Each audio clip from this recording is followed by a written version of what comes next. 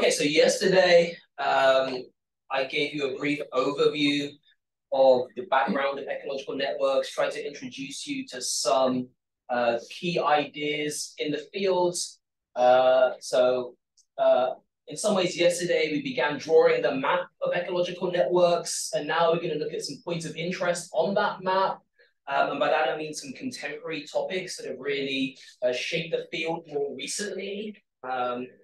And we're going to take a look at some familiar concepts, so familiar to those of you that have studied complex networks before, so things like motifs and modularity, apply them to ecology. And then I'll also try and introduce some less common methods and approaches, such as intervality, structural stability, and nestedness, which you might not have met before, but are relatively common in the field of ecological networks. Before I get into motifs and modularity and those other things, I'd like to give you a brief introduction into today's lecture. So yesterday we really focused on the relationship between structure and function, and we focused on stability and these local stability analysis from the perspective of Robert May's work, and then robustness, meaning cascading secondary extinctions analysis. So in this figure of the relationship between structure, dynamics, and function, we really looked at, in very broad terms, at this relationship. And then today, I really want to focus in on how researchers have studied the structure of ecological networks. And then right at the very end, to lead into the practical, I want to give you some information on how ecologists have tried to study this pathway of relating network structure to dynamics and how network structure is changing onto assessing the function of an ecological community. I'm going to begin with the idea of motifs, which any of you who have studied complex networks should be familiar with this idea. They are sort of, general idea is zooming in on particular patterns of nodes and then seeing how prevalent they are throughout the entire network. The motivation for studying motifs in ecology actually stems from Robert May's work on local stability analysis. And as I mentioned yesterday, decades of work following his 1972 paper, where he showed from a mathematical random matrix theory perspective that the more complex a community is, the more species and interactions that are part of that community, the less stable they were. And yesterday we talked about all of the important assumptions underlying that claim, but regardless of how unrealistic those assumptions are in the so-called real world, it really became an obsession of ecologists to try and understand how this very nice mathematical result that said that more complex communities were going to be less stable, how they could reconcile that result with their experience of the vast biodiversity seen on this planet. And that was one of the big problems that preoccupied ecologists from the 70s through to the early 2000s, was really trying to understand what are the ways that real ecological communities are structured, what are the relevant processes that enable them to exist with large numbers of species, large numbers of interactions, despite the fact that it's meant those kinds of communities are not really meant to exist, or they're meant to be more difficult to exist. So one of the approaches that ecologists took was to look at motifs within ecological communities and motifs that were motivated by well-understood ecological processes. So it's probably easiest to look at a few examples. So these are 3 species motifs. So these are nodes. Each node is a species. Then you have an interaction. These are trophic interactions, feeding interactions, a predator eating a prey. And one of the first applications of motifs was to translate some ecological processes like omnivory. So a consumer that feeds at 2 different trophic levels. So here you might have a predator that feeds both on plants and then other animals, looking at other ecological processes such as apparent competition. So here is a predator, here are 2 preys, and these are the so-called measurable, observable interactions, feeding interactions these two preys are in competition with one another, in the sense that if the predator is focusing on one of its prey, it's less likely to focus on the other. So there is apparent competition between these two preys, and so on. So ecologists began to translate ecological processes into motifs, and then they began to see, first, to what extent do these motifs affect things like stability? So what is the relationship between omnivory and stability, between apparent competition and stability? And then take an empirical network that asks, are these particular motifs more or less common in a real empirical network than you would expect? So here's a graph that shows for a variety of different motifs, to what extent they are more or less observed than you would expect compared to, say, a random graph, which is what May's work is largely built on. So this work was particularly popular in the early 2000s, which dovetailed with the emergence of motifs in complex networks more generally. They've by and large fallen out of favor in work that is currently taking place, largely because it's very computationally expensive to look at motifs beyond sort of 3 species, and also making sense of motifs that include more than 3 species, because there's so much overlap between the various different patterns. So you can imagine you get something like omnivory with 3 species. What happens if you start adding in 4 or 5 species? Firstly, the number of different motif patterns is going to increase exponentially as you start including motifs of more species. And then you also have different patterns nested within others. So this is something that really was popular in the past, is become less popular now, although you still see work that involves motifs. So this is a paper I was involved in, came out in 2021. But now, in order to use motifs and have it be successfully published, you really need to go beyond just single networks. Here we did a global analysis of competition networks in alpine plants across different locations over the world, and then also look to understand the relationship between motifs and more realistic or relevant system functions. In this case, we looked at biodiversity rather than local stability analysis. Another area involving motifs that I think is really exciting involves temporal motifs. So most of the work has focused on sort of static networks where people have collected data over a relatively short period of time and looked for patterns that are unchanging, motifs that don't change through time. I can't show you any of the work because this is still in process, and this is not by me, but I've seen other people do this work. I've been reviewing papers that involve temporal motifs, and people have discussed them at conferences.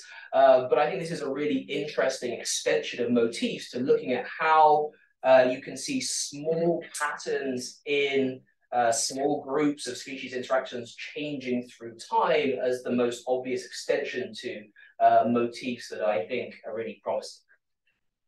Any questions about motifs? No, I have a question on the empirical data that are collected. So could you spend one word on how people collect these data? Yeah, so I'm going to go into a bit more detail tomorrow about how data are collected. But you can imagine there is observation. It's like the first thing that ecologists will use is particularly early on looking at, say, marine food webs. You would literally sit and you would try and observe what eats what. You might perform gut content analysis, which means you catch an individual, you'll cut it open, you'd see what it's consumed. For terrestrial systems, you might observe what's been eating what. You can look at feces analyses to see what's been eaten. For the bipartite networks in particular, you have things like plant pollinator, where you can walk along the insects, and then with a butterfly net, you can catch which pollinators land on which plants, identify them, and build the networks in that way. I mentioned host parasitoid networks yesterday. There you can set out traps where the hosts lay their eggs, and then the parasitoids will infect the eggs. You collect the traps, you bring them back into the lab, and then you can rear them. So it's really a combination of either observation, where you can, particularly with larger sized organisms, where you can very easily identify them, or you have the two-step process of collecting samples and then identifying them after the fact. But to build networks, you really need to first define what kind of interaction you're focusing on, and then secondly, have a way of collecting individuals and then identifying, which if you have very small insects can be difficult because you need a large amount of expertise.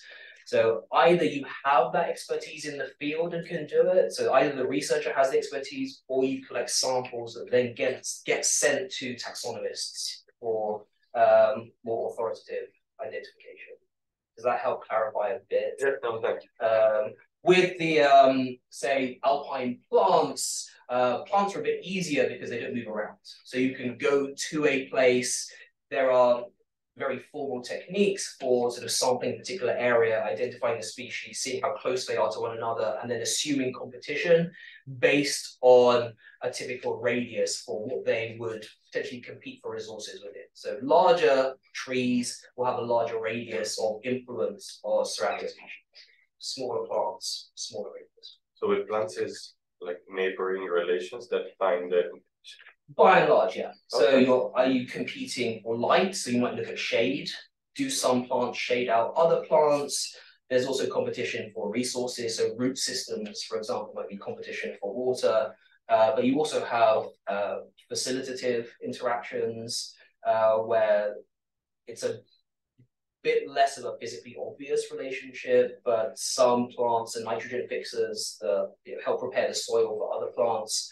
So it really is sort of a multi-step process of first defining, okay, what's the kind of network that you want to study, how can you then collect that data, identify the species, and then draw your network. But it's by and large a very time-consuming process. So a lot of work which I've been talking about is how can you more effectively sample species to build these networks. What about about the people? In what sense? The social setting, if you have neoliberalistic system, is a very linear system. Do you have same motifs so complex as other species? If you have humans involved in the system, well, that I'll talk a bit about tomorrow when we consider social ecological networks. So is there a way of incorporating people into these networks? I think almost all of the work I'll be talking about today, so the contemporary topics, are really the old school perspective of there is a natural system that is ideally untouched by humans and therefore can be studied objectively. But I think ecologists are beginning to realize that there's a limit to how much you can understand from that, particularly if you're interested in addressing societal problems, because there humans are intrinsically involved. So I think there's the move from people fly out to the Amazon rainforest when it's pristine and you study a completely natural system to, okay, let's now study the impacts of human activities on how humans are changing an otherwise pristine system to, okay, humans are an inherent part of an environmental system and therefore there are feedbacks between humans and the environment. Yeah, I think you can actually generalize that argument because oftentimes, I think when ecologists go out and collect data on the network, they focus on a particular type of ecological interaction that they're interested in. So host parasitoid networks or say plant interaction networks. And then they focus really on those types of ecological interactions with species. But very often those are then embedded actually in a larger ecosystem. So plants may interact with bacteria in the soil and those will interact with each other. And then there might be all kinds of other types that are not taken into account.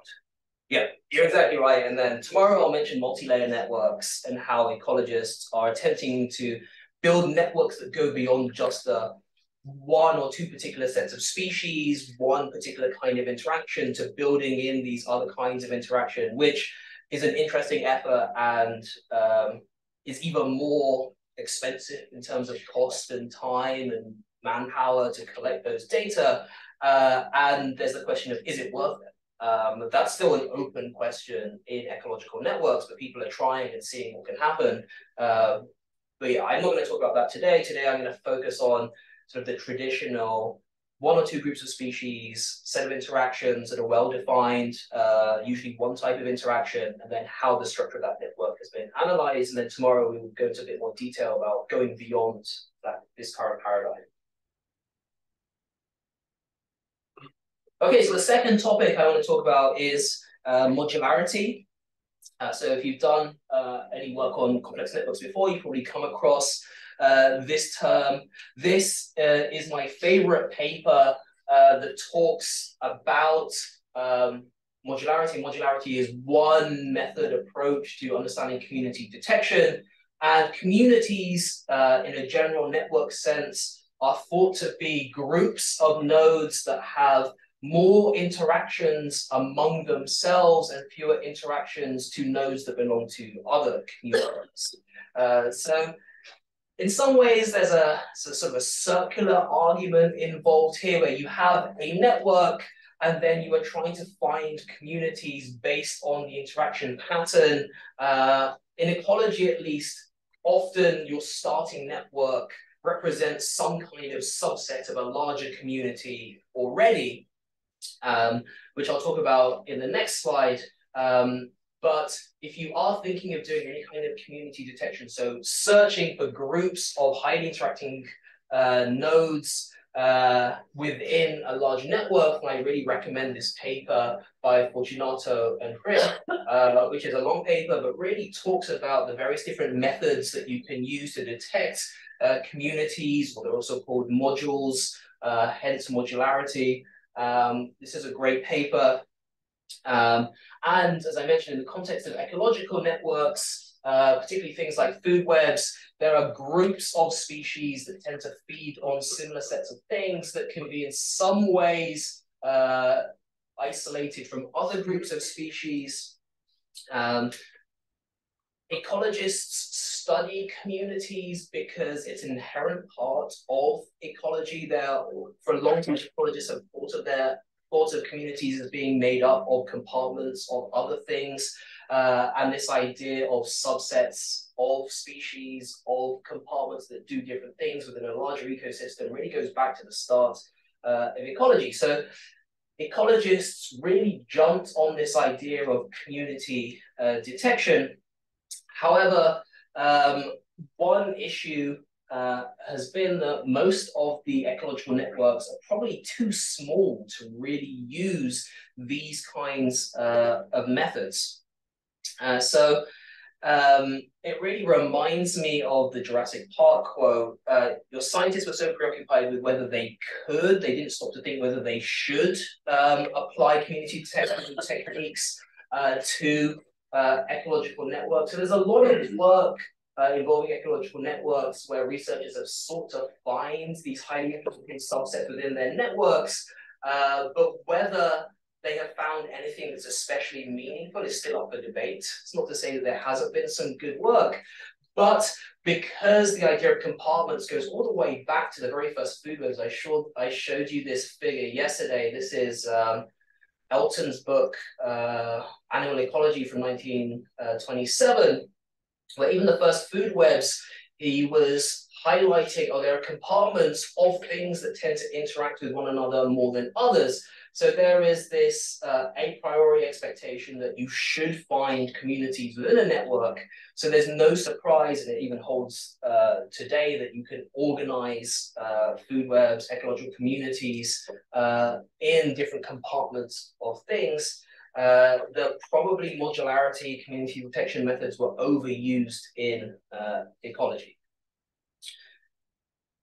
However, like I said, there was still a lot of really interesting work involving finding communities in ecological networks, and I think most of the best work tended to relate the communities that they found within their networks to real ecological organizational ideas. So here was some really nice work by Resende from 2009, where they searched for communities, modules, compartments within a network, and then related what they found to the phylogenetic tree of the community. So looking to see whether things that were genetically related to one another tended to have similar interaction patterns. And they indeed did find this, and this is for a marine system. This is in the Caribbean, a food web.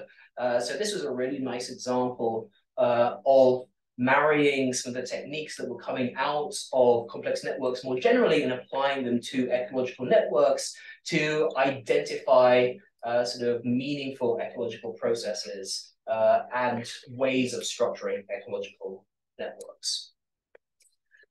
In addition to just the expectation that ecologists should find compartments within their food webs, there was also a strong theoretical expectation that compartments ought to be found. And as usual, Robert May has a hand in this. So this is a paper from 1980 by Stuart Pym, who's a very famous ecologist, and also John Lawton. Are food webs divided into compartments? And in their second point, in the summary, they say that, well, Robert May argued that in order for food webs to be stable, local stability analysis like we discussed yesterday, that food webs should be organized into blocks and compartments, that actually having these blocks was in some ways stabilizing. But like we said yesterday, these were built on rather unrealistic assumptions. But nevertheless, there was also theory that was suggesting that modularity, community detection should be a relevant mode of analysis for ecological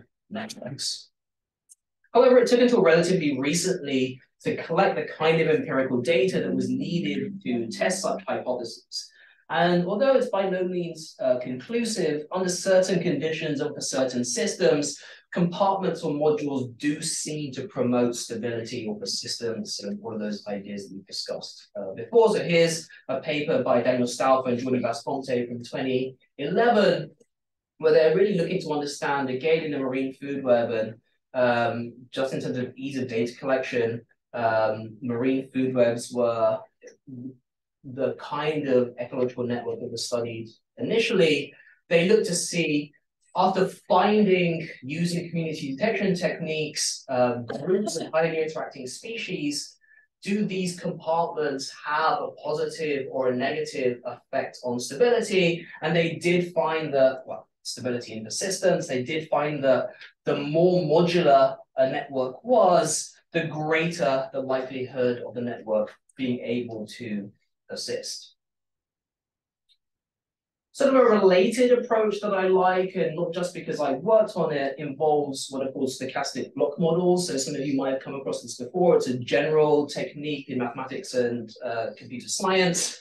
These are probabilistic models. So you first specify probabilities of interactions between different groups of species, and you can assign species into different groups as you want, because ultimately you use likelihood-based methods to see how well your partition of species into different compartments or groups explains empirical data. So let's say you collect data on a food web, so you have all of the interactions, and then you want to ask, okay, if I group these species together and they have a certain probability of interacting with other species defined by the grouping, then does that grouping explain the empirical data well or not? So you can basically propose different kinds of models.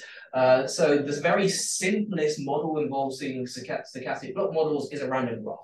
There is a single probability that any species interacts with any other species. And then I'll talk about these models in a bit, the cascade and niche models, where you have very particular patterns of interactions. You can even redesign modularity in terms of stochastic block models, where you can have groups. So these colors here, 3 different groups, where there is a much higher probability of species interacting within their same group and a lower probability outside of the group. Or you can have a group model where you have, if you have 3 different groups, 9 probabilities altogether for species interacting within their group and every other group.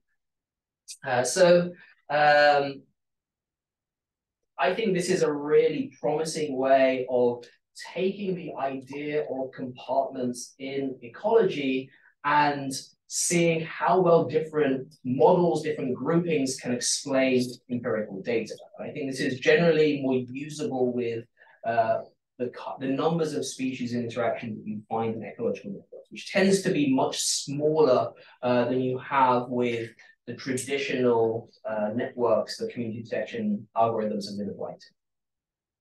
Any questions on that? People generally following along, yeah. Yeah, just don't quite understand how this black and white and also the surface out of the circle. Oh, okay, yeah. So to interpret this figure, these are essentially adjacency matrices. So the rows and columns are species. Each time you have a filled-in circle here, so a black circle, that is an interaction between two species. So this species eats this species. And then the different shadings on the slide are the different ways of partitioning species into groups or compartments. So if we look here, this is probably the one closest to what you'd be familiar with. You can clearly see that there are more interactions within the squares on the diagonal than there are outside. So this is showing you that this model is probably a good one for explaining why there are more interactions within a compartment or a group or a module, whatever you want to call it, compared to interactions with species that belong outside of that. Does that make sense? Yeah. The basic idea is you get an empirical network, so represented by these black dots, and then you can propose various models based on how you group, and then you can use likelihood to compare how well the model where you infer what the probabilities of interaction are species within and between groups, and how well that explains the empirical data that you have, also based on a particular grouping of species. Like I mentioned before, and as I really emphasize in my undergraduate classes, that communities are really initially a researcher-imposed phenomenon. As was said in one of the questions, ecologists go out and collect data with a particular set of species and interactions in mind, and already they have subsetted a set of species for study outside of the, within the larger ecosystem and community of species that are there. So once you apply community detection algorithms, you're really searching for subsets within subsets, potentially within subsets of something else, and ignoring interactions to other things. So this idea of looking for subsets within subsets naturally leads to a lot of navel gazing among researchers. So here's a paper from the Journal of Vegetation Science where they're essentially asking about the existence of ecological communities in the first place. So even in the introduction, they kind of note that this is probably not a very good line of inquiry to go down. So here they write, the debate over existence of communities is an ontological and epistemological game, which is peripheral and someone else argued even harmful to scientific progress. We suggest that community ecologists define community operationally with as little conceptual baggage as possible so that we can put the debate about their existence behind us. So they wrote a paper basically arguing that you shouldn't write papers like this because they're probably not a good use of people's time. So do ecological communities even exist in the first place? I think if you look at what's really remarkable, if you look at the first reference that's proposed, the Wilson 1991, they go even further down the rabbit hole where the paper in the Journal of Vegetation Science is, does vegetation science exist in the first place? So those of you starting your PhDs, be aware that you don't want to fall into this trap of questioning too strongly the whole purpose of what you're doing. If you do, you wouldn't be the first. Researchers are forever trying to question whether what they're even doing is worthwhile or even exists, which of course I do all the time as well because I'm not immune from this. So do ecological networks exist? I actually think this is a pretty simple question to answer, and it's no. And I think most people that I speak to, I think would agree with me, no, they don't exist, but sometimes they're useful. So sometimes networks can tell you something about how a real system is structured and is functioning, but it's a mathematical, it's an analytical approach to understanding a system. Ecological networks don't exist. They are researcher-imposed phenomenon. They are like models, and you have models of networks that they can be useful, but they don't exist in a way that the system that you're studying exists. Any questions? Yeah, I was thinking about in biology is a very important self-organization. Mm-hmm. And the autocatalysis setting. And I heard only about the networks here. And network is happen there too. Mm-hmm. But that was, for me, is this the difference between these two disciplines. Yeah, I mean, I think my personal view, and I'll talk about this a bit more tomorrow, is I think networks are a tool. They're a way that you could, they're an additional way of analyzing a system that has benefits, it has costs, it's useful for some things, it's not useful for other things. So hopefully what you'll get out of this masterclass is an appreciation of the work that has been done, and also when these methods are useful and when they might not be. What you can really gain from applying them, but also their limitations as much as their benefits, because that's really important, particularly those of you starting out your research careers. You will have to make decisions about not just what system you want to study, but how you want to study that system. And you will have supervisors, you have other people say, oh, these are the best approaches to use, and listen to them because they come through experience, but also think critically about the methods that you're asked to use, and never just accept that this is a good method. Like, I use ecological networks. I think they're good. I think they're interesting. I think they're useful for certain things, but I'm under no illusions that they really fail to explain a whole bunch of things. So increasingly, as I begin to look at addressing sort of real world problems, I'm becoming more of a fan of a mixed methods approach, where you basically acknowledge that one line of inquiry will give you some information on a system, but having multiple lines of inquiry is usually better if you are going to inform decision-making at some point. So yeah, networks are useful, but they are not a hammer to be used with everything. I don't think that really answers your question. But... Yeah. Anything else people want to add to or comment on before I move to discussing intervality? Well, I was telling you this morning that this also yesterday, that this is basically also my perspective after working in networks for a long time, that networks do not exist. What does exist, however, is dynamic networks. And it's, you need some form of a time interval where you basically collapse the entire information into one's time temporal slice, and that produces a network. Whether that, it's in some cases, it actually is useful to do that, but to what extent that is really revealing a whole lot of information about the system processes, that is in my mind a big question. Mm-hmm. So yeah. More and more I'm into dynamic networks, that's why. Mm-hmm. Okay, great. There's nothing else. Let's move on to intervality, which, I don't know, there were some ecologists in the room, so maybe they're familiar with this concept. I think most of you wouldn't. In order to introduce intervality, I want to start by returning to this slide and discussing in a bit more detail some of the models of network structure that were initially proposed. And as you'd expect, they were pretty simple. So like I promised, this model here, known as the cascade model, was proposed by Cohen and Newman in 1985, based on the very simple notion that big things eat smaller things that eat increasingly smaller things, and so on down. So this you can see here, we have predators and then their prey, and then you have the predator, the consumer that eats the most thing. It's probably the biggest, so it can eat everything that's smaller than it. Then the next biggest thing eats everything that's smaller than that. So it eats everything except the thing that's bigger than it, and so on. So you get this pattern emerging.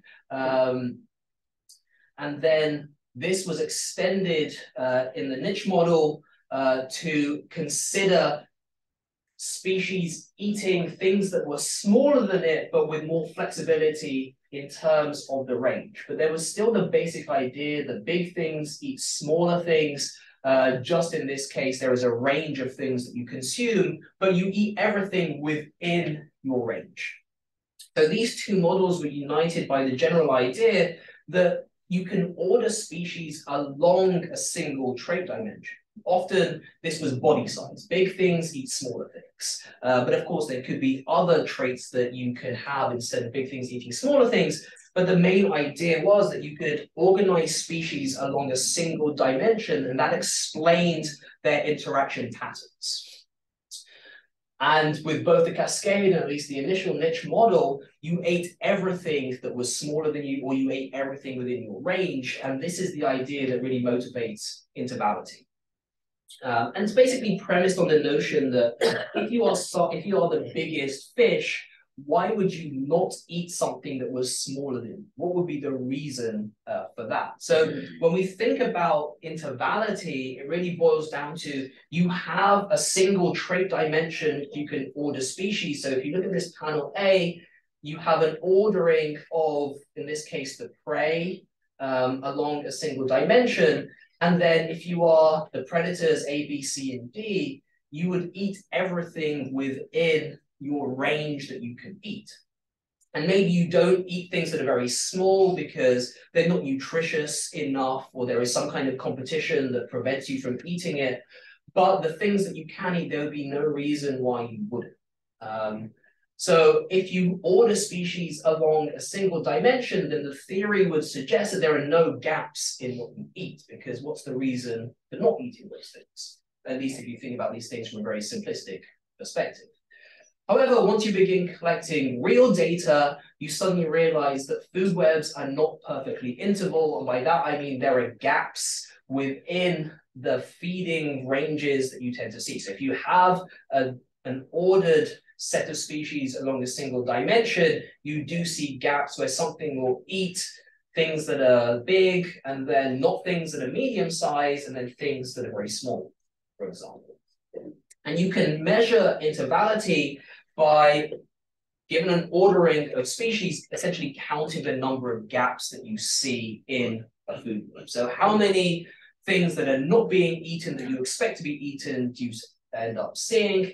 Now, one technical point is, of course, you first have to have an order of species. And if you don't have a clear order, so body size isn't the thing that you want to order, you first have to order the species such that you minimize the number of gaps if you want to do a fair comparison between different food webs.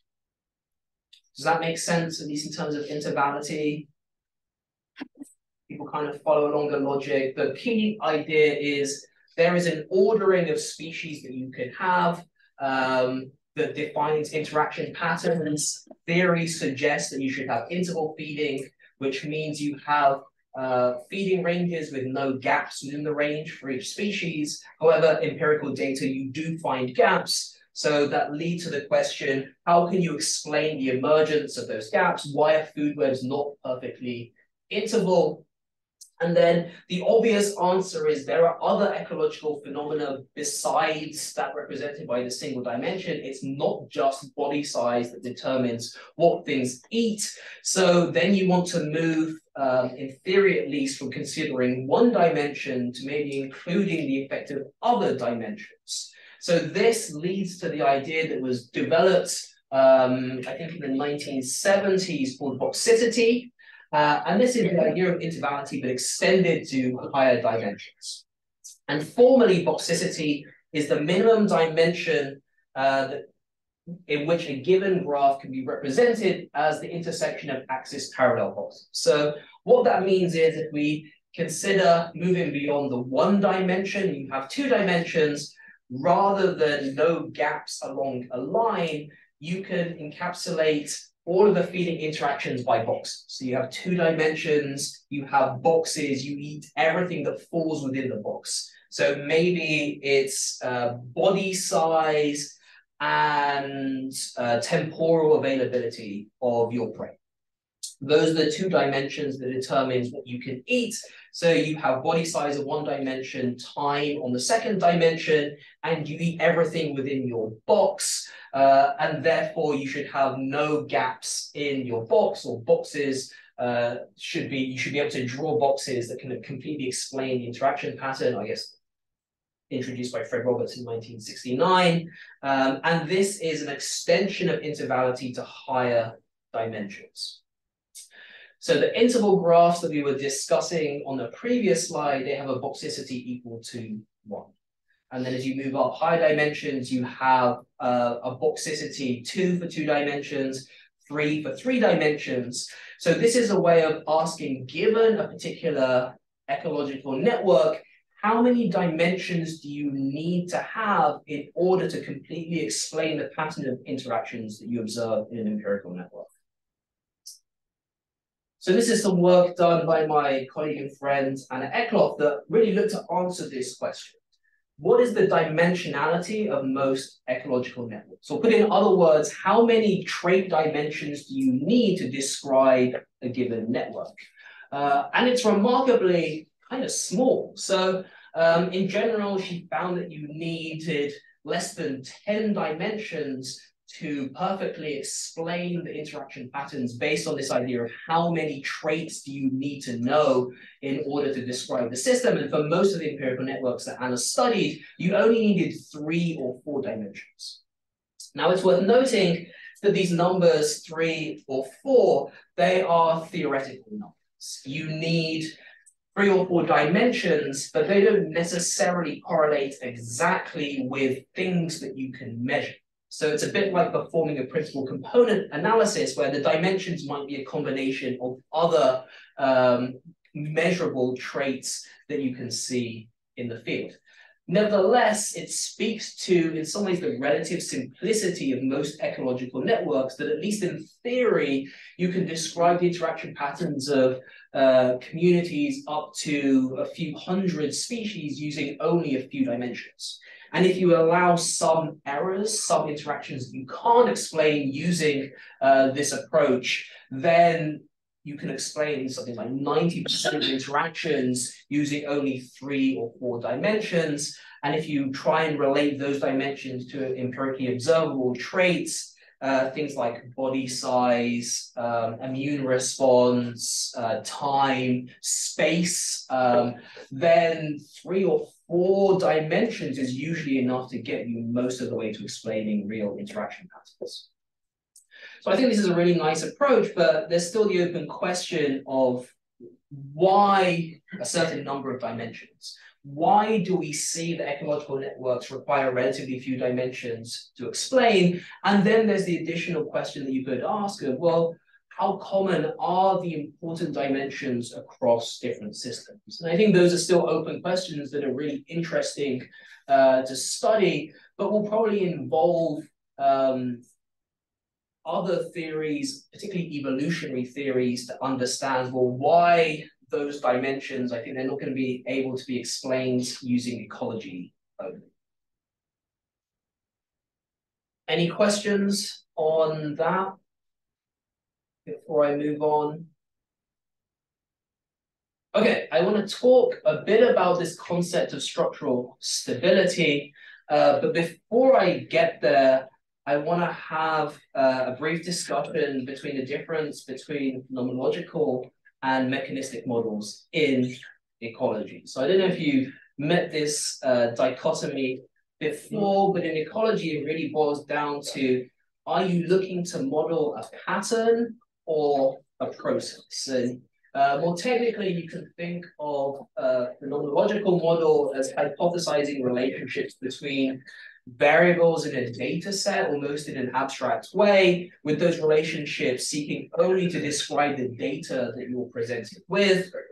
And then by contrast with a mechanistic model, your starting point is really picking parameters that have clearly defined biological meaning, and they are, I guess, biological definitions that can be measured, or biological variables that can be measured independently of a particular data set. So maybe it makes sense to look at an example. So let's imagine we have this function here, f of x, so x is the variable, v and k are two parameters. If you're considering using this function in a phenomenological model, and you want to measure population growth that has this kind of shape, which is the perfect kind of shape that this function fits, then you can use this function to describe this set of empirical data. However, you can also use this function in a mechanistic model if you believe that this V represents predators attacking prey at a constant rate. And then you have a handling time for the predator, how long it takes for the predator to catch and then subdue its prey. If you think that these V and these K have some real biological meaning, then you can pick this function. It's the same function used in both a phenomenological and a mechanistic model. So clearly there's some sort of gray area interpretation about which is which, because you're doing the same thing. It's really, how are you choosing to use this function? So it shouldn't be any surprise, I'm sure you've seen this before. This is Michaelis-Menten, and it's called something different in ecology. It's the type 2 functional response, where this describes the relationship between the number of prey consumed and the density of the predator population, so that's X.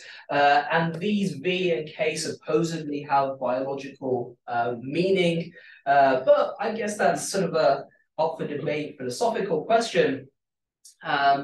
But it's an important discussion that has preoccupied ecologists for a while, not least because there's a long-standing preference for mechanistic models. So Ben Bolker, in his very popular book, Ecological Models and Data in R, he writes very near the beginning of his book, all other things being equal, mechanistic models are more powerful since they tell you about the underlying processes driving patterns. They are more likely to work correctly when extrapolating beyond the observed conditions. But even as Ben writes in his book, there's still not a clear distinction between phenomenological and mechanistic models. So even though there is an a priori inherent preference for mechanistic models, that's not to say phenomenological models aren't useful, nor does it mean that there is a clear-cut distinction between the two different kinds of model. And I want to sort of see if I can take this general idea and apply it to consideration of ecological networks. And I want to start by briefly introducing the Locker-Volterra competition model. So yesterday we met the Locker-Volterra predator-prey model. The competition model is very similar, but instead of predators and preys, you have two species or two or more species competing with one another. So you might have here two big cats. They are competing for presumably similar resources. Because they're competing with one another, the presence of one negatively impacts the presence of the other. And Letton and Stauffer in a 2019 paper sort of take this idea of the competition model and they consider it in the context of networks, and they write in their paper, we might assume these interactions arise via resource competitions, in this case competition for water buffalo, but we don't know what resources they are competing for or how each species utilizes them. So with the competition model, all you're seeing or you're describing is this relationship here, how the presence of one species negatively impacts the growth rates of the other species, but you never actually see the so-called real interaction in terms of, well, what are they actually competing? It's just presumed that there is this positive effect, the positive relationship of one of the lion feeding on the water buffalo. So this real ecology is sort of implied when considering a competition network, which leads to the kind of remarkable conclusion, particularly from Daniel Stauffer, who is a really big name in ecological networks. He's a really great researcher, where he writes, in a mechanistic competition model, all interactions are indirect, irrespective of whether a community comprises a single or 1,000 consumers, which from my perspective, ironically, seems to throw into question the whole concept and value of ecological networks in the first place. So what does it mean for all interactions to be indirect? I sort of introduced this idea of ecological networks as the edges, the links that you're drawing have some kind of relevance, some kind of meaning to the system. And then in this paper, Daniel's sort of suggesting that, well, actually, maybe everything is indirect. Maybe these things don't really matter. I don't think it's as bad as that. And speaking to Daniel, I think the main point is with these, especially dynamical models based on networks, or at least based on data that's collected in the field, these alpha coefficients, which describe the effect of one species on another, really boils down to, well, they definitely describe effects, but to what extent can we say that the effect also describes some kind of real mechanism? So it's sort of a subtle point, which is relevant when drawing your network, is those links, those edges that you're including in the network, what do they mean? Are we taking more of a phenomenological perspective on them? Are we just looking to generally quantify the effect of one thing on another thing? Or are we really rooted in, okay, this is a more of a mechanistic interaction that we are looking at? So I think it's probably easiest to maybe ask or see from considering a trophic interaction where you know there is something catching something else, something being eaten. There is a flow of energy, of mass between two species. Maybe that's more of a mechanistic approach than, say, the competition model, which is how they set this up, where the competition, when you're drawing that link, that edge between the two species, it's more of an implied effect, and there are other mechanisms that are resulting in this competitive interaction. So it's kind of a subtle point that I think is nevertheless worth contemplating when drawing your ecological network. What is the meaning of the edge that you're drawing between the species? Having said that, if we go outside of ecological networks and we were to speak to ecologists more generally, I think the thing that you would hear most commonly said is that network models are phenomenological, which kind of links back to my previous big statement, which is ecological networks don't exist. So I think that's kind of how you can reconcile these two approaches and also study networks. Is they are in some ways phenomenological. There is a bias towards mechanistic models. This is sort of a sociological interpretation, but it's all couched within a massive gray area. Yeah, I was actually wondering. So in the case of predator-prey relations, the arrows very clearly, or the links, they very clearly mean some sort of energy or nutrient or mass transfer, as you pointed out. But if you think of competition, I would argue that they can mean something if you think of joint probabilities of the links to exist. Mm-hmm. See what I mean? It's like probability of a link to exist is predator-prey, but when you think of competition, then it's a joint, joint links, probabilities of having both links. Yeah, I mean, this is why it really, everything really sits in this gray area, because where I think most ecologists would really like to live in a world of is, I think, this final statement here, which I think is a really powerful statement, which is parameters all have biological definitions that can be measured independently of a particular data set. And I would probably extend that, which is sort of a dangerous extension if we think about marrying models and data, to the predictability of the combination of models and how you parameterize them. So if you have a model with parameters and you think it's a mechanistic model where you can go out and measure something to put into the model and make good predictions, that's a very high bar that I think few, if any, ecological models actually meet. And if you think back to the Locke-Volterra predator-prey model, if we assume, okay, predator-prey interactions are more mechanistic because they seem more satisfying to us as ecologists, and you look at the parameters there, you have things like handling time. What does that mean? So I can go out with my stopwatch and I watch a lion catch a gazelle and I see how long it takes to subdue it. Okay, I get a number. Can I then take that number, plug it into the model and make predictions about another comparable system and get good predictions? I'd be very surprised if that worked, but that's at least the baseline of what's going on. I think my comment as well about most ecological or most network models are phenomenological also boils down to how simple they are in some ways, that they are inherently too simplistic to capture enough of a system for an ecologist to believe that they are mechanistic. And this also boils down to sort of the history of how ecology has been done and where it starts from, with people studying relatively few species, but in lots of detail. You might even begin by studying one species and characterizing as much as you can about its life history. Each different stage of its existence, and at the population level, how many eggs are laid, how long they take to incubate and move to how long it takes for them to hatch, how long things stay in the juvenile stage. In the juvenile stage, what do they feed on? So an ecologist standpoint is really detail, detail, detail, and networks kind of take the opposite approach. Is I want to generalize so much that you're already starting from this, but it's phenomenological in some way. There's not enough there.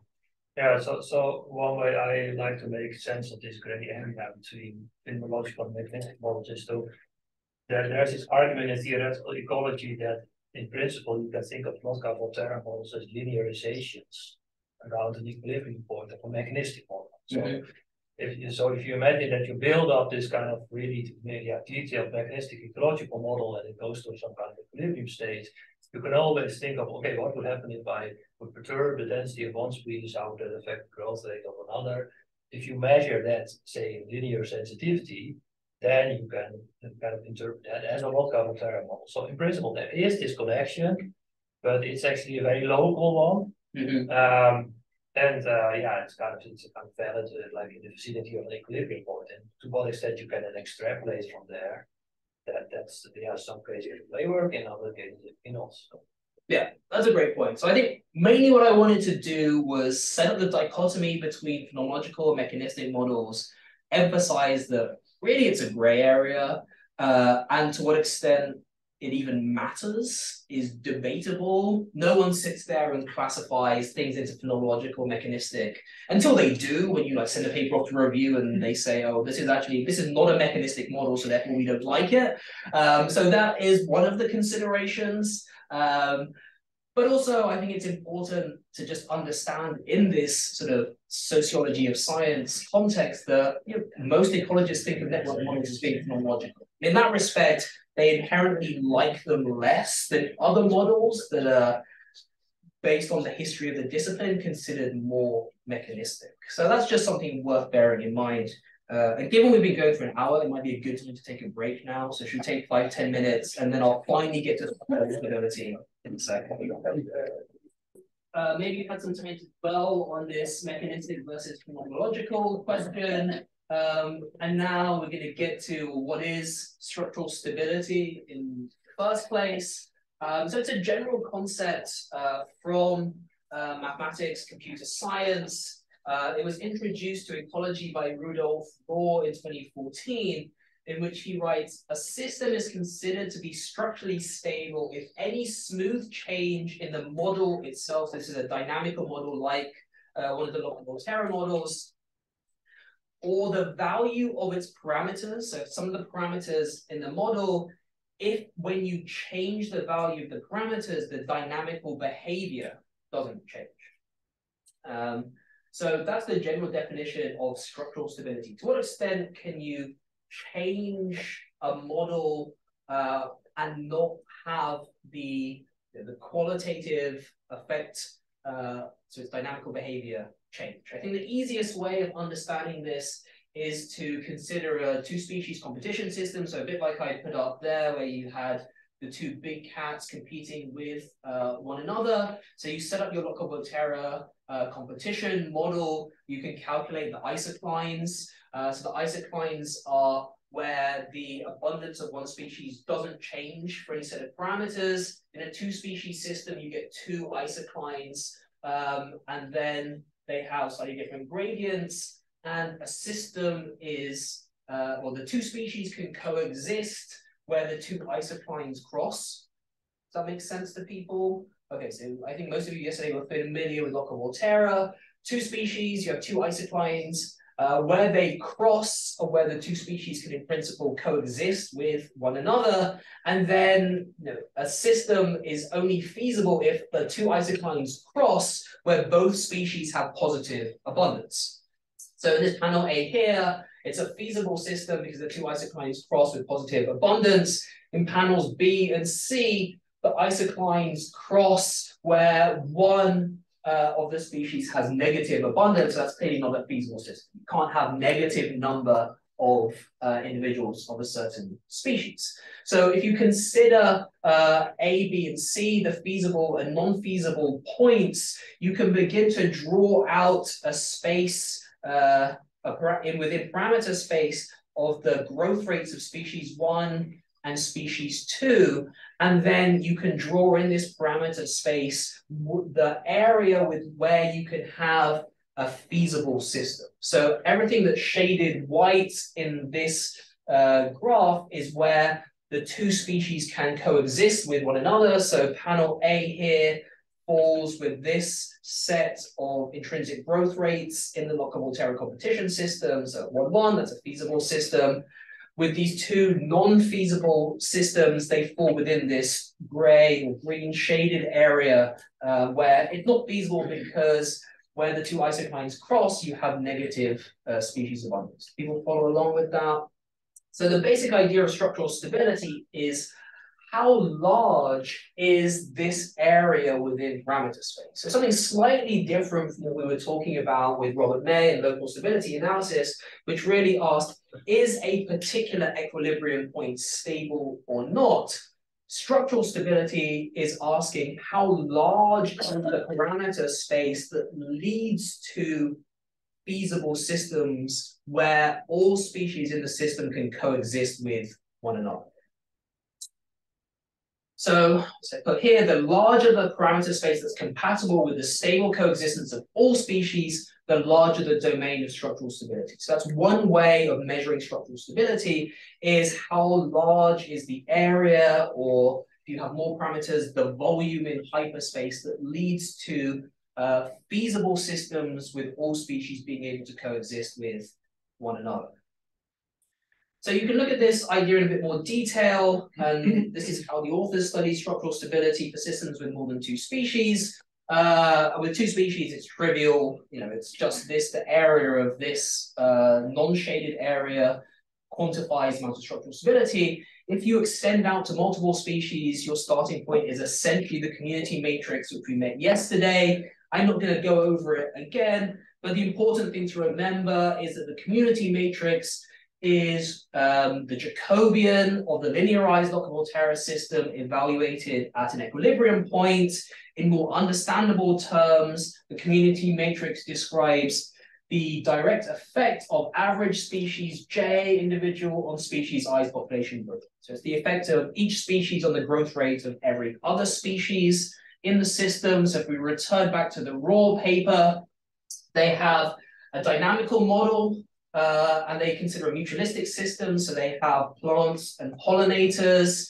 You don't need to understand everything that's in here, but it's essentially a Locke-Volterra style equation where you have the plants and the pollinators both benefiting from one another, and then you have competition between the plant species and competition between the pollinator species. So you have a set of couple differential equations between groups of plants and groups of pollinators. Like we did yesterday, you can linearize the system. There might be some kind of remapping, but then you're going to evaluate at an equilibrium point, and you basically get this matrix B, which embeds all of the interaction strengths, all of the interspecific effects, which is essentially the community matrix. So you can have a plant pollinator system following the steps that we took yesterday for local stability analysis. In some sense, you're then just studying in more detail the community matrix, but you're interested in understanding how the range of parameter values maps onto the community matrix, and then how that determines the feasibility or the range of feasibility of the system. So looking at one of the figures from their paper, you can think of structural stability as not just looking at the stability of an individual equilibrium point and its associated set of dynamical parameters, but looking at a particular empirical system of X number of species, in this case, 9 plants, 56 animals, and also a certain number of interactions, in this case, 103, and then looking to see what's the range of parameter values that are consistent with stability. And doing so once you impose particular constraints and combinations on network structure. So this is looking at the relationship between 3 sort of empirically relevant parameters, so the mean interaction strength, the mutualistic trade-off, so that's the difference between the benefits, or the trade-off between the benefits you get from interacting with particular plants versus the amount of competition that you're facing between other pollinators, and then this nestedness, which if you haven't met, I'm going to talk about next, but you can think of it as being a summary statistic for the entire network. So structural stability you can measure as being a volume in hyperspace of the range of parameter values that lead to stability. And it's helpful to then look at cross sections of that hypervolume because it's a bit more informative.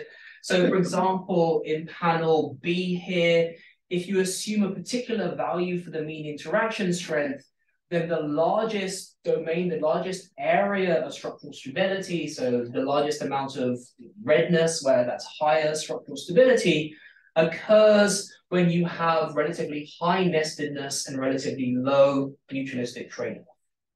So this is telling you for a particular community, if you want to maximize the largest volume of parameters that lead to stability, then you want to have particularly nested networks, or particular kind of network topology, and you also need the trade-off between mutualistic benefits and competition to be relatively low. And you can also look at it from another perspective. Here in panel D, if you want to constrain nestedness to its empirically observed value, and then look at how much freedom you have in determining the other parameters, then you're going to get the largest volume of structural stability if you have a relatively high average interaction strength and still a relatively low mutualistic trade-off. So in general, what I really like about structural stability is that it's a nice way of connecting the very theoretical concepts of May, which we went through some of the assumptions yesterday and said, well, it's not that realistic, but it's still sort of mathematically tractable and informative in some way. And structural stability sort of links those benefits of local stability analysis to some more realistic notions of ecological mechanism. So I think this is a really nice approach that comes from disciplines outside of ecology, but Rudolf Rohr and his colleagues were able to count structural stability in terms of ecological mechanisms, and is a viable way of linking local stability analysis with some of the ecological mechanisms that we might be interested in understanding the effects of them on the stability and feasibility of real systems. Any questions? Okay, I really, if you generally like the idea, I encourage you to read the paper and some subsequent papers that they've written on this idea of structural stability. So I've just been talking about nestedness, and I sort of said, okay, like either you've heard of it, or if you haven't, just bear with me. So what is it? Well, we've actually met this idea before. It's a relatively simple pattern in predominantly bipartite networks. So if you have some plants and a pollinator system, this is a nested pattern. It's essentially this staircase pattern in the incidence matrix. So if I haven't used that term before, the incidence matrix is essentially the adjacency matrix for bipartite networks.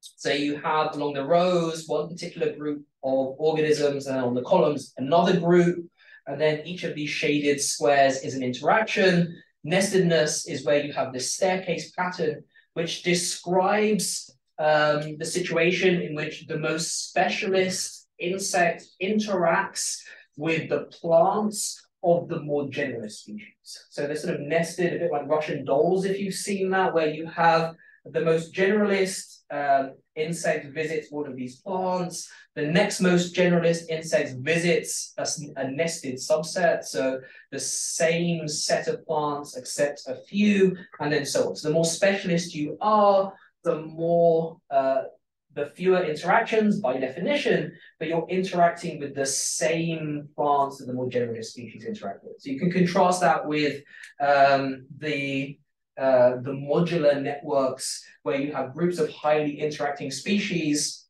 that don't interact with other things. In this case, the most specialist species interact with the interaction partners of the most generalist species. And honestly, that's really all that really needs to be said about nestedness as a pattern, but it brings up a more general interesting point that sort of it's not quite as high level as the conceptual sort of cultural discussion that we had on how science is done and what's valued as being shaped by a particular scientific community, so the phenomenological versus mechanistic model. But there's a more technical manifestation of this idea of the sociology of doing science that arises from the need to generalize findings from more specific studies. So this is an extract from a paper on nestedness in plant pollinator networks by my friend Fernanda Valdovinos, which I really like. And in the introduction, she talks about nestedness, which I think is a really important point, that it's a nearly ubiquitous property in empirical mutualistic systems. So we see nestedness, so that staircase pattern, in a lot of mutualistic networks and plant pollinator networks.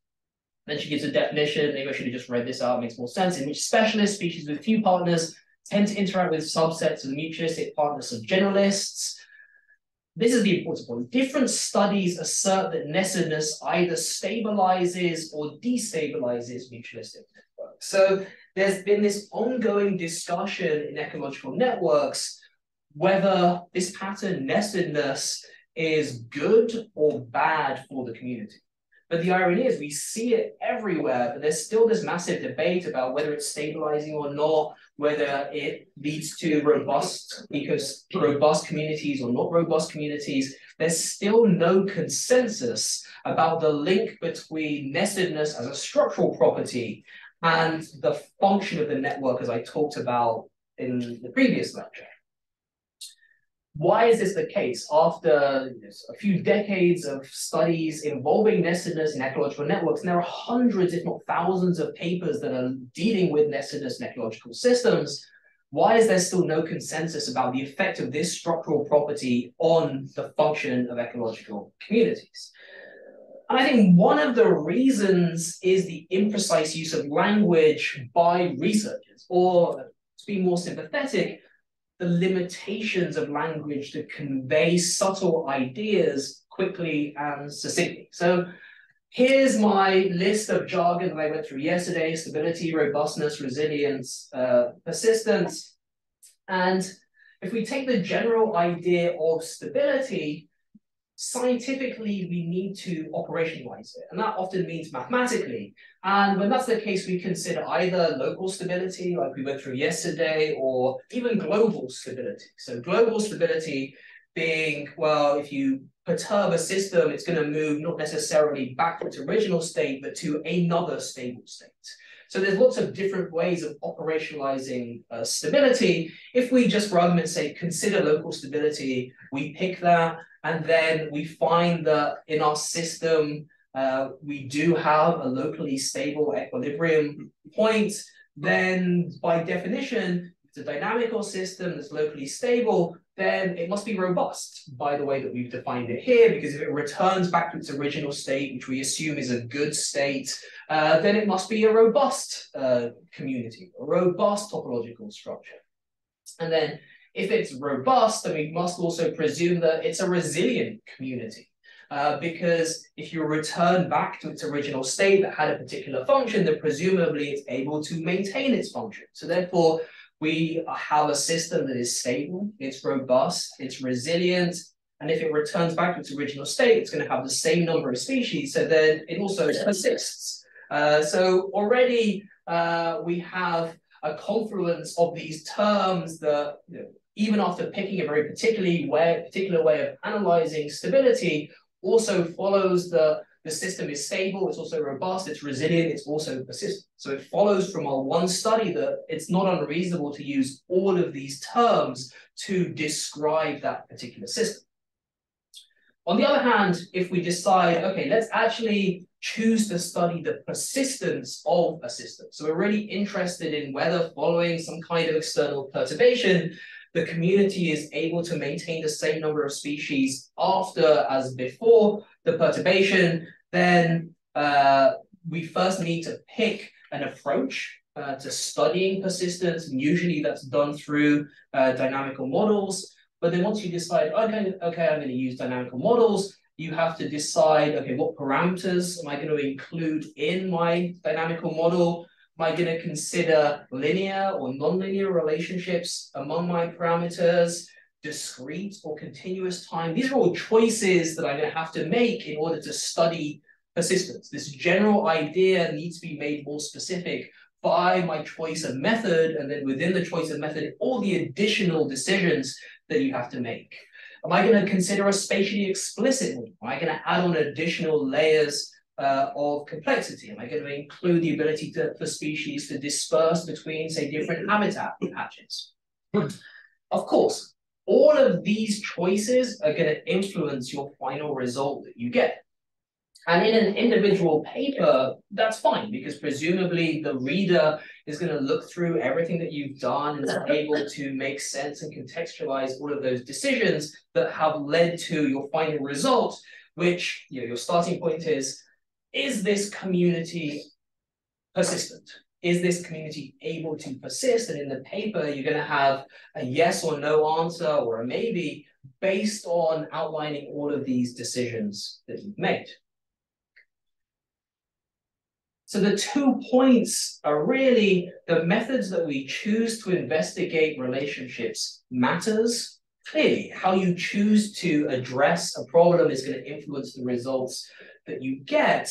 But then, like I started off saying, the words that we use when we generalize findings is also going to be an important consideration. If we find something is stable, does that also mean it's robust? Does it also mean it's resilient?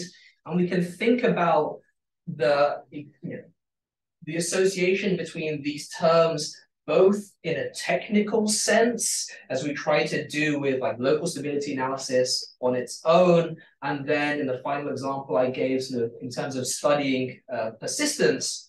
But then when you move from this specific case to specific findings, and you want to generalize your findings and communicate them to other researchers, it's very easy to fall into the trap of moving between these terms in a general sense. So I've tried to give you very specific definitions. In addition to the specific definitions, you have your method of assessing, for example, this relationship between structure and function. And then there's communicating your results, both within a single paper, but then also how it's going to be interpreted once you have people who are just reading, say, the titles of papers. So back to Fernanda's paper, and I really want to emphasize that I love Fernanda, and I think she does truly excellent work, but no one, even myself, is immune from the limitations of language. So I just want to highlight here that the title talks about network stability, but then when you look at one of the main figures presenting the results, technically, Fernanda is studying species persistence. So this is really highlighting this disconnect between, or the limits of the language that we use to represent very specific definitions of what terms mean, the methods that you use to study a particular narrow area, and then how you're going to communicate your findings more generally. So you both have the equivalence of stability and persistence in general terms. Like if you went and you spoke to anyone, you can pretty much use those words interchangeably, but there's a spectrum of how these words are interpreted based on whether you're talking in general terms, in the very specific context of communities and that jargon slide that I put up, and then the methods that you choose to study a particular phenomenon. So this figure that I've been using both to illustrate bipartite networks and then for nestedness actually comes from a short piece in Nature by Stefano Alesina, introducing an article in Nature that attempted to isolate the study of nestedness from how nestedness was studied. Now, if you've been following along with my argument so far, you probably think that's probably not really a possible idea, and I still think it's not really a possible idea. Nevertheless, there was, this is the introductory paper, it's one of those like one-page things at the beginning of Nature that introduces a larger paper later on in the journal. This is the paper where they try to disentangle nestedness from models of ecological complexity. So they really try to separate out the idea of nestedness from the methods that you use to study nestedness, which I've been arguing is probably not, it's just simply not possible. You can't disassociate something like nestedness from the way that you approach the study of the phenomenon. So this is the article by James et al. Came out in 2020 in Nature. Very quickly caused a lot of heckles by people who study nestedness. So my colleague and friend, Sergei Saavedra, wrote a dissenting paper addressing disentangling nestedness, the James et al. Paper, called Disentangling Nestedness, Disentangled, where they chose a different method to study nestedness and used that to show that the results were actually the opposite of what James showed. But this, to me, really boils down to the inability to separate out the method of studying a particular phenomenon from the phenomenon itself. So that way, the methods that you choose is just an intrinsic part of studying a system.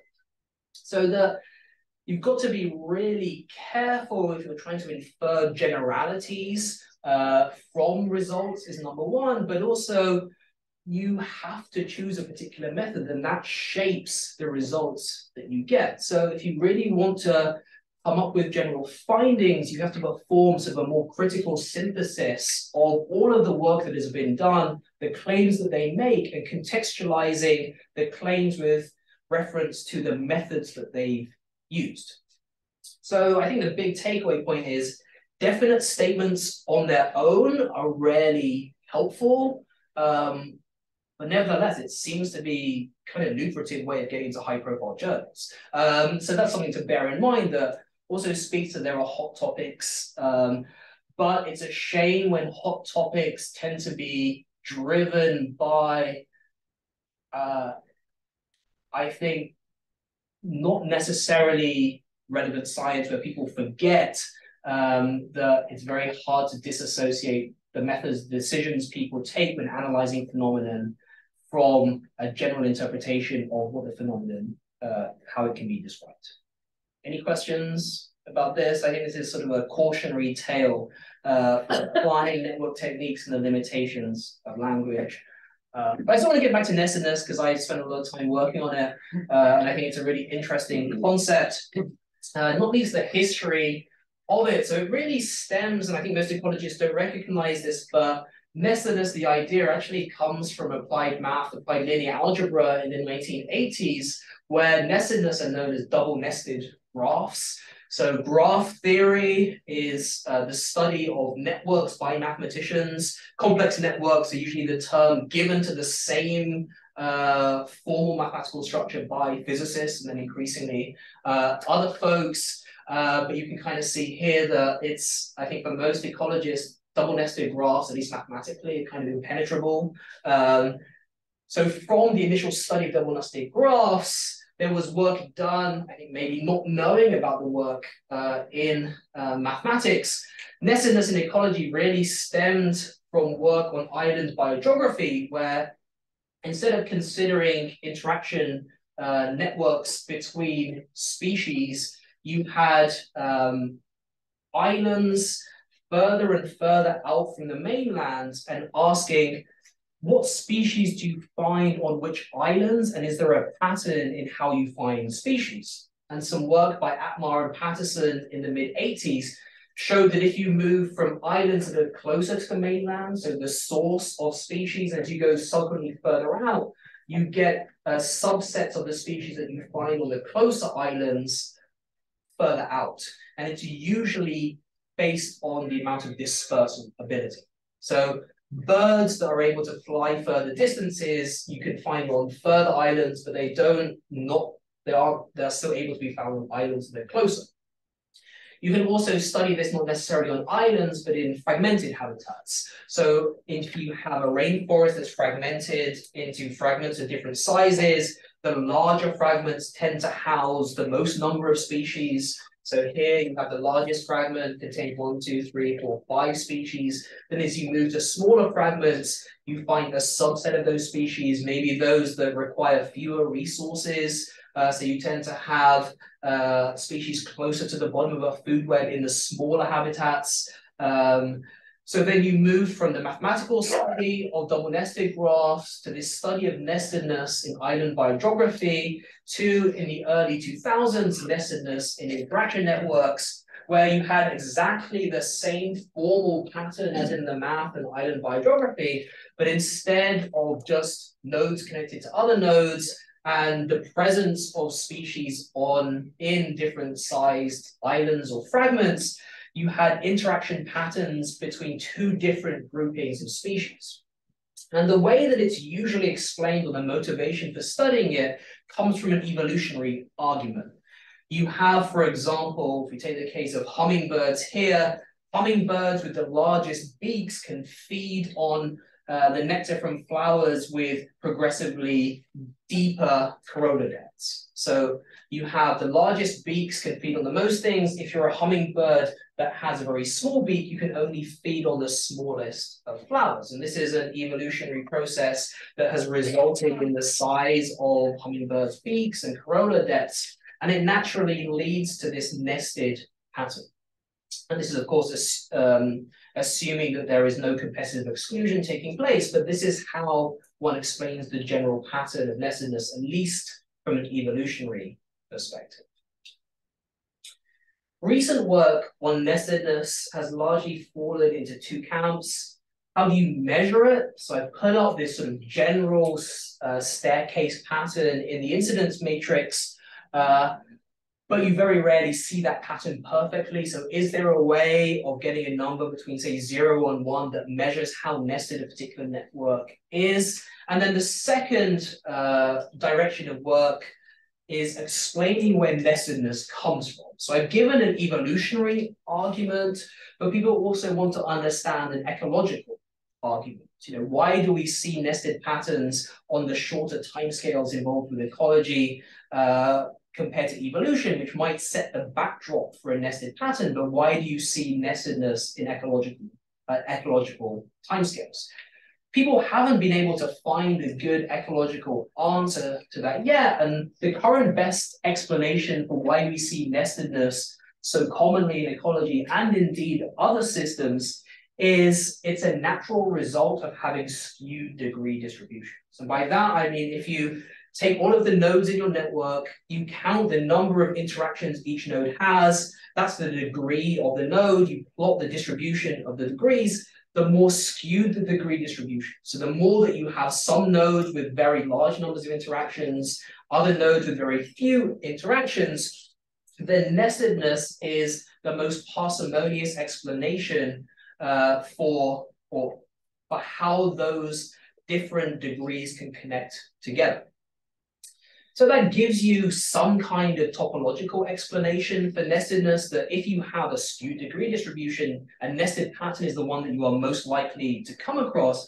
But that kind of pumps the problem from why do we see nested patterns to why do we see skewed degree distributions. So this is sort of unsatisfying for most ecologists because it doesn't really explain why nestedness is seen so much based on some mechanistic ideas in ecology.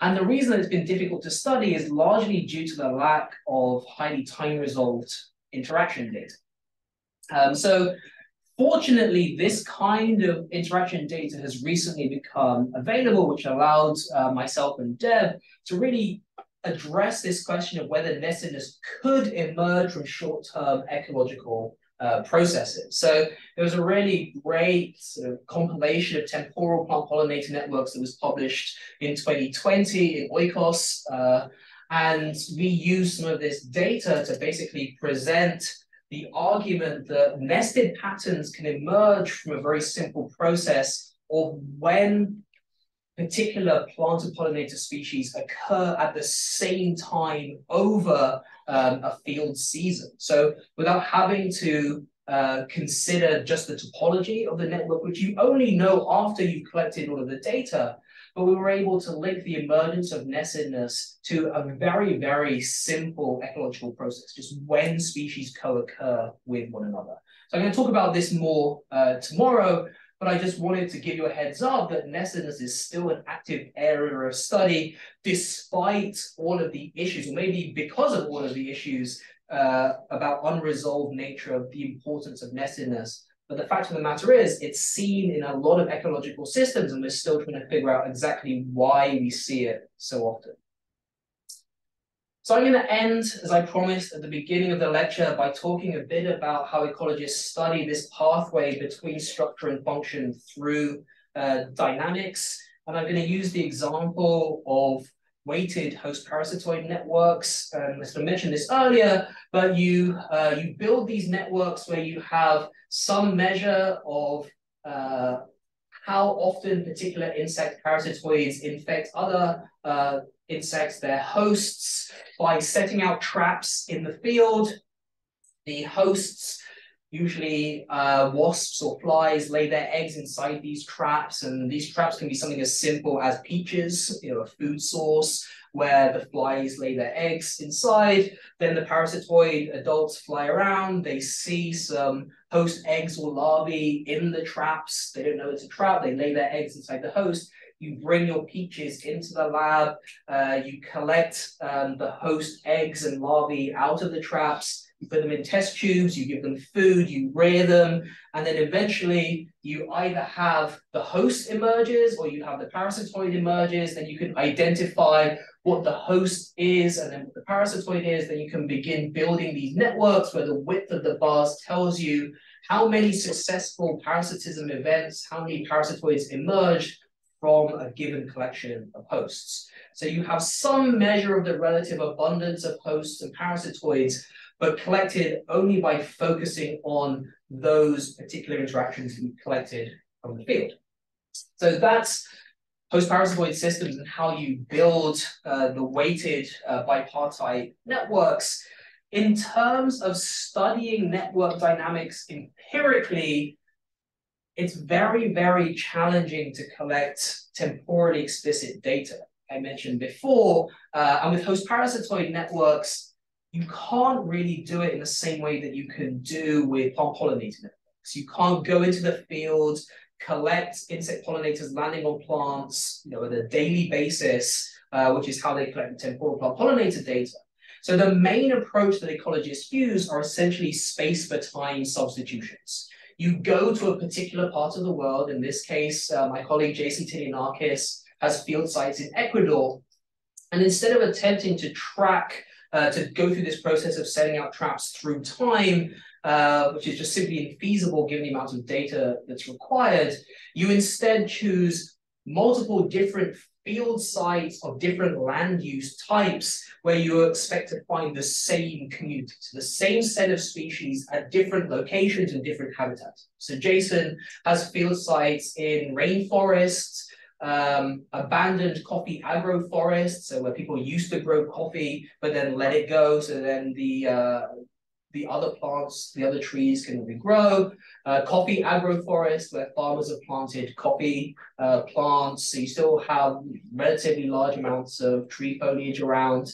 And then some very open environments, so where there's very little forest cover, so rice, paddy fields, and then pasture fields. So Jason would go to Ecuador, he would lay out these traps in lots of different habitat types, and then you can essentially form an environmental gradient where you're moving from forests to abandoned coffee forests to coffee plantations to rice and pasture systems. So it forms an environmental gradient of forest coverage, which mimics the effect of enhanced agricultural intensification. So you can imagine this gradient representing, I have pristine forest, and if I were to convert it into various different agricultural uses, either coffee plantations or rice plantations or rice fields, then you have this environmental gradient essentially mimicking a temporal change in land use. And it doesn't need to be completely different land uses. My colleague Valerie Coudrain has field sites in Switzerland where she samples host parasitoid communities from fragments of habitat at different levels of fragmentation. So these are outlining different field sites, and they're in different sizes of continuous, in this case, European forest. So it's essentially using a space for time substitution. That is the primary way that ecologists have tried to study the effect of temporal change on a system, not by sampling through time explicitly, but by taking multiple snapshots at the same point in time over some kind of environmental gradient. So what did we learn from this exercise? So analyzing Mesenteria narcissus, host parasitoid networks from Ecuador, you can sort of pull all of the different samples, in this case from forest and coffee agroforest, so where there is more forest cover, you get a network that looks something like this. And then if you pull all of the networks together, all of the sampling data together in pasture and rice and more open environments and much less forest coverage, then you see there are distinct changes in network structure. Maybe it's not that clear for you because you don't study these networks all the time, but there are two main things I want you to notice: that the interactions in pasture and rice become more specialized and focused. So by that, I mean you get these larger, stronger interactions, or they are less evenly distributed among some of the species compared to in forest and coffee agroforest. And the second thing I want you to notice is you get some interactions that I've highlighted in blue here that only exist in pasture and rice habitats, but not in forest and coffee agroforest. So you can think that in pasture and rice, the parasitoids are targeting a smaller number of hosts within their potential diet breadth, or they're doing so where they're focusing on fewer hosts, and expending more energy targeting particular hosts, and they're also initiating some new interactions. However, one important or two important issues with this prior analysis that has been done involving ecological networks is that it never accounted for the fact that species abundances change between different habitats. So this change in network structure could be a very simple passive effect of the fact that you have different relative numbers of species existing in one kind of habitat versus another. So if you have more or less of certain host species, then you might just get different widths of bars here in the middle, just as a passive result of the fact that you have different numbers of hosts to target. It's also important to recognize that these data aggregated over multiple different field sites, so they're not representative of any one individual field site. So there's something like on the order of 15 to 20 different field sites pulled here together. So this network, I said earlier on, networks don't exist. These networks really don't exist because they're not sampled even from one particular location, but multiple locations of a similar habitat type then aggregated together. So in order to really understand better how network structure might change as you move from one habitat to another kind of habitat, so still trying as a proxy for a temporal change in habitat use, we propose this idea of moving from interaction frequencies, which are all of the networks I've shown you previously, to studying what we call interaction preferences.